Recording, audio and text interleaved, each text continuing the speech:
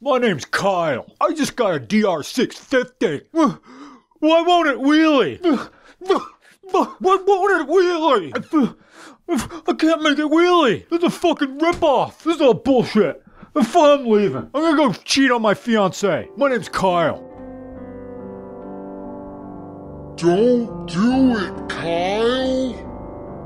2013 Suzuki DR650. How do you make a, quote, dirt bike, unquote, cruise on the highway without over-revving, floating valves, and overheating? And how do you make the most unaerodynamic category of motorcycles stable at 70 miles an hour? Well, you use engine displacement, gearing, and vehicle weight. The Suzuki DR650 is a dual sport motorcycle using a single cylinder 644 cubic centimeter twin spark plug engine with 9.5 to 1 compression. It makes 46 horsepower, and the single cylinder is fed by one 40mm Mikuni CV carburetor. The fuel tank is metal as opposed to plastic like most dedicated off-road bikes. The DR has turn signals, mirrors, DOT required reflectors, silenced exhaust with a spark arrestor, room for a passenger, and supplied passenger foot pegs. It has a high beam, a speedometer, and a horn.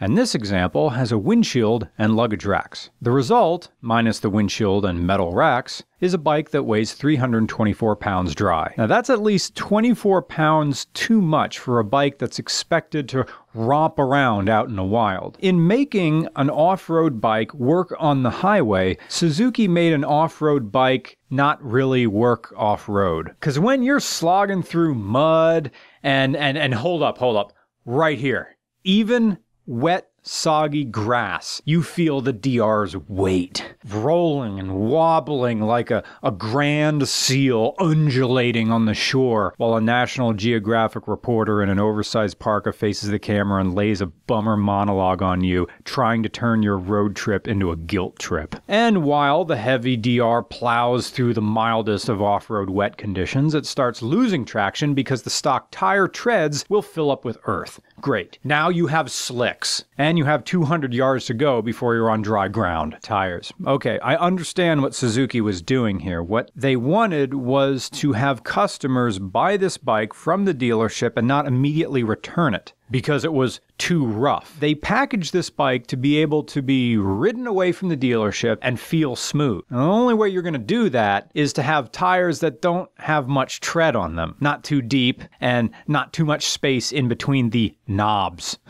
on the tires. If they put DOT knobbies on here, and what DOT knobbies are the minimum amount of tread necessary to be road legal. They are off-road tires that still remain street legal. But it's kind of a false promise because they're the least capable of all the dedicated off-road tires. And they're also terrible on the road. But they fill a gap for people who want to have an off-road bike, legally have it street legal, not, air quote street legal, and be able to handle realistic off-road conditions. You would use DOT knobbies. But DOT knobbies feel terrible and they're loud. They're loud like snow tires when you ride them on the pavement. So they would never have a new motorcycle with legit off-road tires be able to sell to someone who's getting their feet wet with off-road bikes. They'd get out of the dealership and it would go on the road, and they go, oh, this is terrible, and immediately try to return it or give bad reviews to the dealership. These Bridgestones are really 75% street, 25% trail. And another thing, Suzuki. I love the bikes,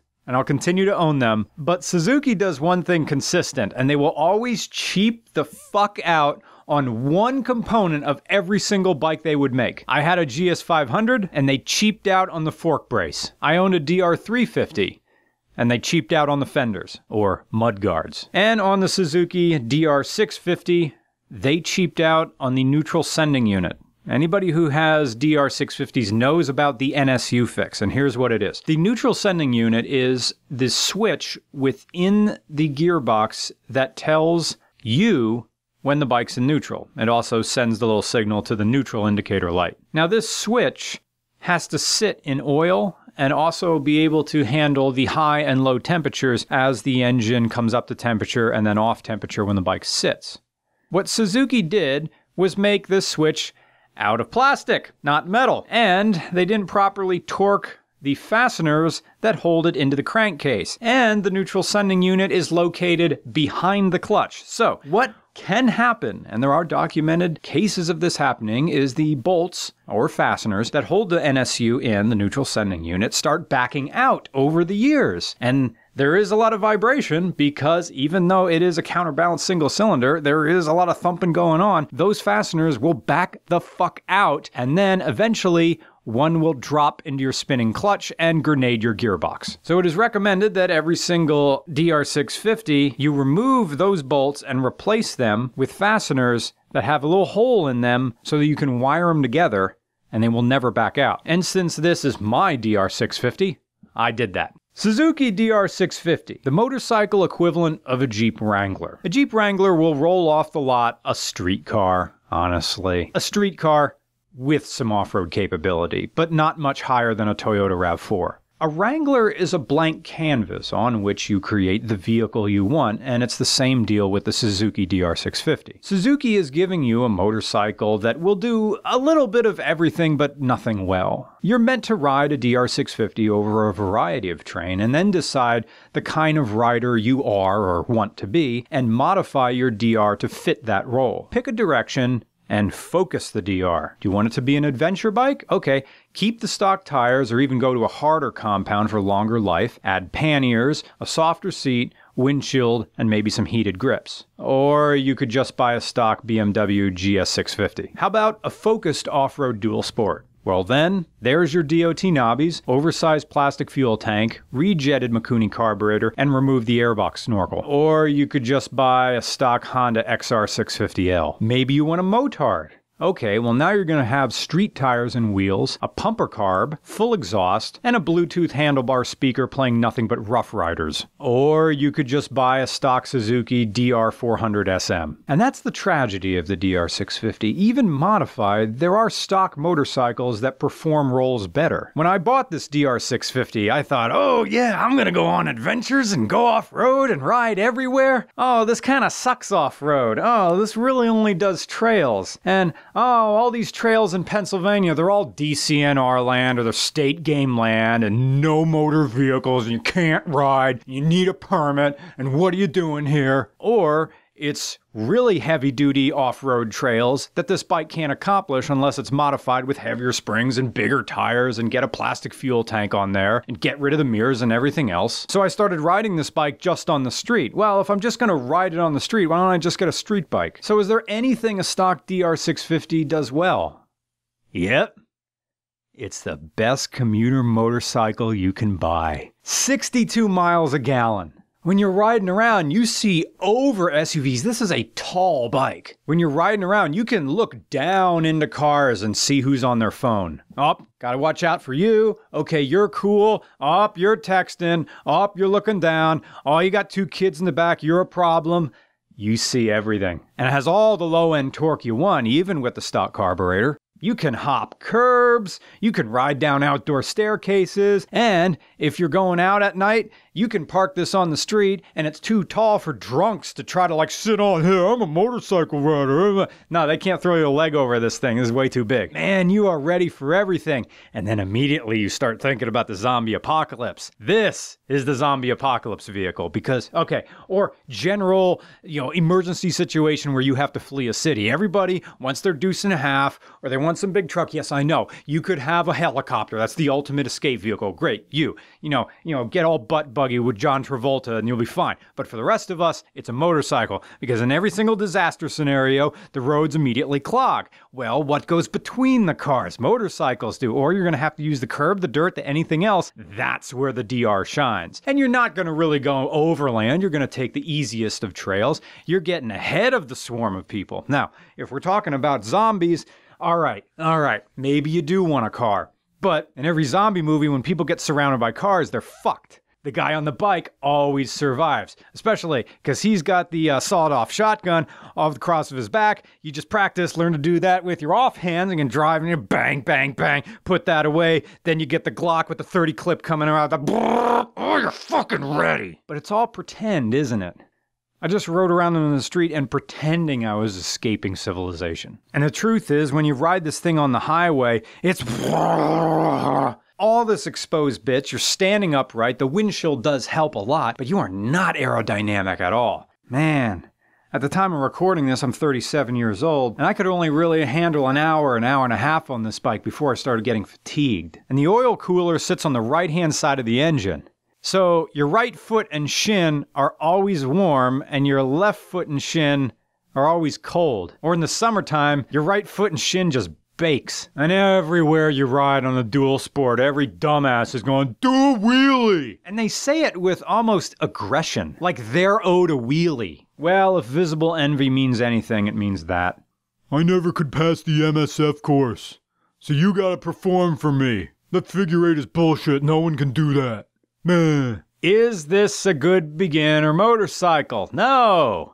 Well, I'm tall. I'm a real tall guy. I get these emails. I'm 6'1", I'm 6'2". Honda Rebels are too small for me. Can I ride one of these? Well, alright. Torque numbers vary depending on the outer diameter of the tire you have on the rear, but if you work it, it will wheelie. But this is a motorcycle meant for taller people. I'm 5'10", and I can't flat-foot it unless I have big boots on. So if you're taller than me, and if you're 6'2" and above, something like this could be your first bike. You will feel it, and it will be comfortable for you. But understand that this bike is not forgiving. That is still one cylinder thumping up and down, and it demands respect. You show it fuel, it's gonna try to throw you. The good news is the clutch is very forgiving. You're meant to slip it. It's not a dry clutch. And all the power is down low. It's pointless to try to rev this thing.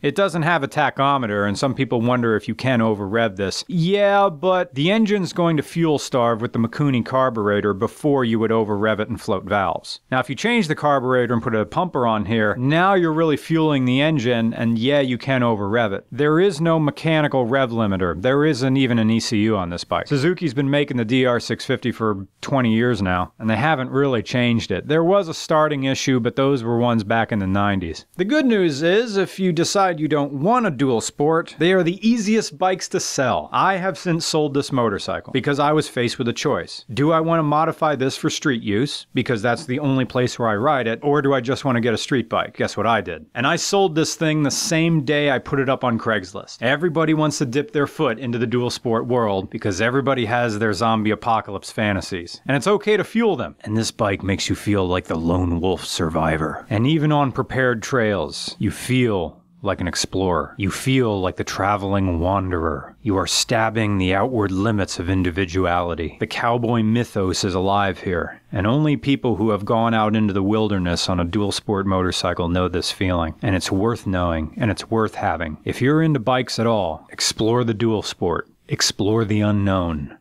Even if it's just unknown for you. Look, Kyle, I don't know what to tell you. I didn't tell her that you did anything with that stripper, but at the end of the day, did you really want to get married anyway? You already won't shut up about the 11 episodes of American Ninja Warrior that are sitting on your DVR that you have no time to watch. So consider it a blessing in disguise. No, I don't want to go get a sandwich. You still owe me $11 from last time.